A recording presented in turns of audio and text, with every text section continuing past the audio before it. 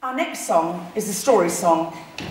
It's quite amusing. It's about a little character, a little puffin, the bird a puffin, who is the shape of a muffin, as you read on the board.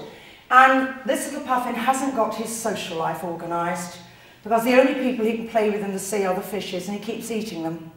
So you can imagine he's a rather lonely, sad little bird, and then he gets to the point that actually, if he stops eating all the people in the sea, he might actually have someone to play with. I want you to listen to the song. It's charming, it's amusing, it's light, and then we're going to do some kind of hand jive to get this introduced to you. So have a listen to the Puffin song.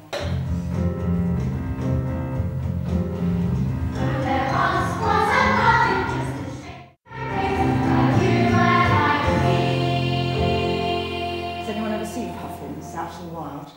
They're wonderful little birds, aren't they? But the idea of them eating pancakes is a bit kind of odd. Now, this little song uses hand jive. When your grandparents were around, hand jive was really popular when rock and roll came in.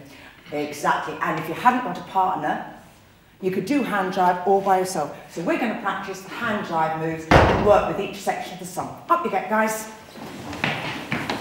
Now, the first one is the slice. I'm going to start it off. Join in with me, and don't worry if your left hand is where my right hand is, it doesn't matter at all. Here's the slice. Okay, really give it a bit of attitude, a bit of welly here. Puffins and wellies, really good. Fantastic, so that's the slice. Now the second one, my colleague there already knows, but you take your index finger and point it at the other elbow, okay?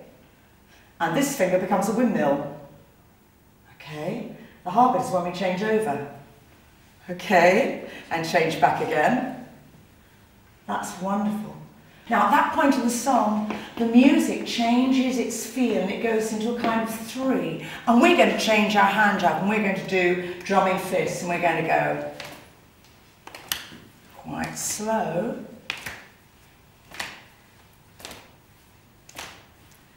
That's brilliant, absolutely brilliant.